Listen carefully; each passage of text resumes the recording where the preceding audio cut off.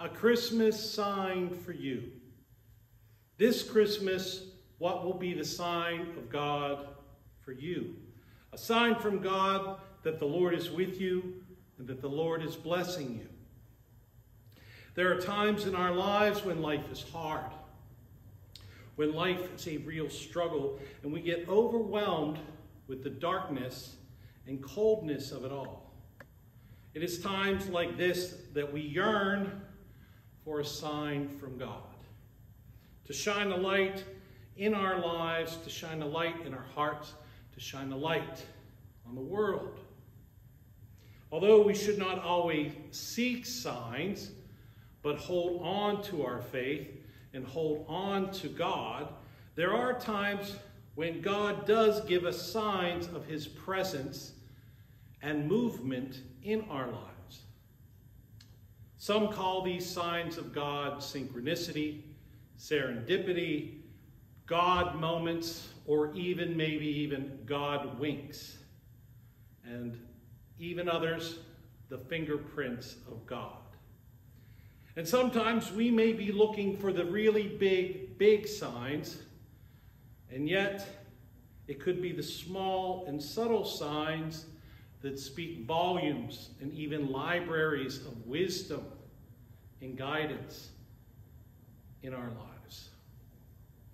So this year, I believe that the Holy Spirit was guiding me to focus on the small and subtle signs of God this Christmas season. A small word of love from a friend, a small word of forgiveness from a family member, a small act of kindness from a stranger that tell us and others that God loves them, that God loves us. But we are to remember that all good signs point back to God. It is God who gets all the glory and praise. We here this Christmas Eve are here to thank and worship the Lord for all the signs from God that have changed and blessed our lives over this past year. So take a moment and just think about all of the ways in which God has shown you signs of his presence and blessing in your life. It has truly been a good year. And yet today, right now, in this worship service, we are focusing on the Christmas sign, the signs of God. And that we are here to worship the Lord, to celebrate that God the Father sent God the Son to be a tiny infant baby, to be vulnerable, to be present among us, to be fully human and yet fully divine, to experience everything that we have experienced, and yet to shine a light on a new way of life, a new way of loving, a new way of praising and working and giving glory to the Lord. And so those Christmas signs from God almost 2,000 years ago are still ways in which we can meditate and reflect and even learn how God is present with us today. Mary had received a vision from God, and the angel Gabriel told her that she was blessed by God and that she would become pregnant by the Holy Spirit. And that the angel also said that the sign for her would be that she would see her cousin, Elizabeth, pregnant at her old age with a baby. And so when Mary visited Elizabeth, she saw that she was pregnant.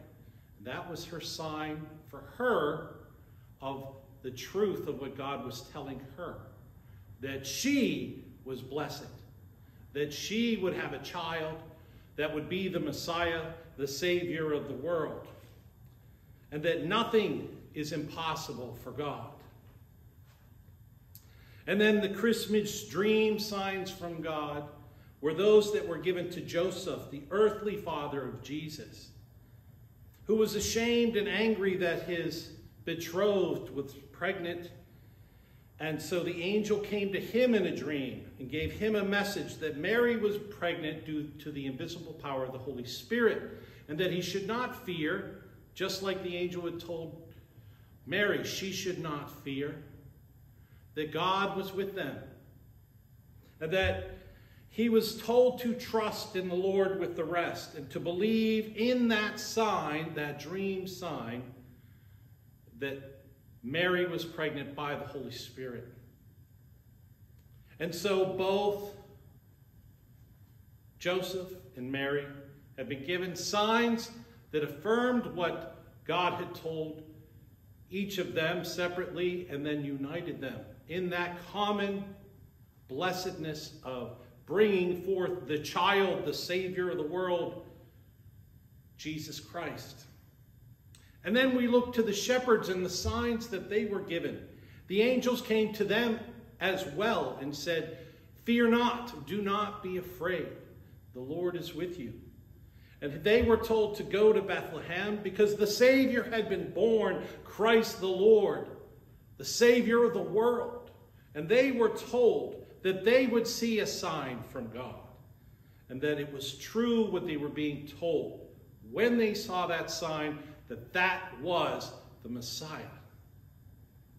And they were to look for a baby wrapped in cloth and lying in a manger. A manger, a feeding trough for sheep and other animals. And Mary had given birth to Jesus and placed him in a manger, unknowingly that that would be the sign. That that was not something that was commonly done. That by putting the baby, and not just any baby, the Messiah, the Son of God, in a manger, a lowly crib, if you will, for God, that that would be a sign to them that it was true, that the Messiah had come, and that the Lord was announcing it to shepherds who were considered like janitors, and that they too would be blessed, that this Savior had come to be a sign for the poor and the rich, for everyone. And so we are here to celebrate that the Son of God, the Savior of the world, was born to save all of humanity. And that the Christmas sign from God is Jesus, the Son of God, the Savior, the Messiah that they had awaited thousands and thousands of years for. And now we have been celebrating for thousands and thousands of years that he is the Savior. And he's still working to save people, to bless them, that they might have an intimate relationship with God, that they would know that God is with us, Emmanuel, that the Lord Jesus Christ is a healer, that he is healing people even today, and that he is a teacher teaching us the ways in which to live a godly life, how to love and bring glory to God, to fight for justice, to fight to help bring about the kingdom of heaven here on earth. And that we have been united to God because this Son of God became a baby. And that peace on earth is being promised, that he is the Prince of Peace, and someday he will bring about peace on earth for all of eternity. And that he is our Lord and our Savior, and that we are to follow him, that he is the Lord of everything that we do, and that we can have heaven now in some small ways, even when we participate and eat of the Lord's Supper, that we have a foretaste of heaven, that someday we will be in heaven with the Lord forever until he brings about heaven on earth. So how can we be that Christmas sign for others this Christmas? How can you be guided? Ask and pray that God would help you to be a sign, that you would do something or say something that would impact someone who's a friend, a stranger, or a family member to believe that God is with them. That is what a sign is that we ask for it and that God can make it happen. So maybe you can be that sign to someone that God loves them, that God is love, that God is forgiving, that God is healing, that God is with them and guiding them in their life, and they might have that one little moment, that God moment, that helps them to celebrate the birth of our Lord and Savior. So may you all be a sign from God, that you would be a Christmas blessing, and that you would go forth and celebrate the love of God with more love, peace, and joy. Amen.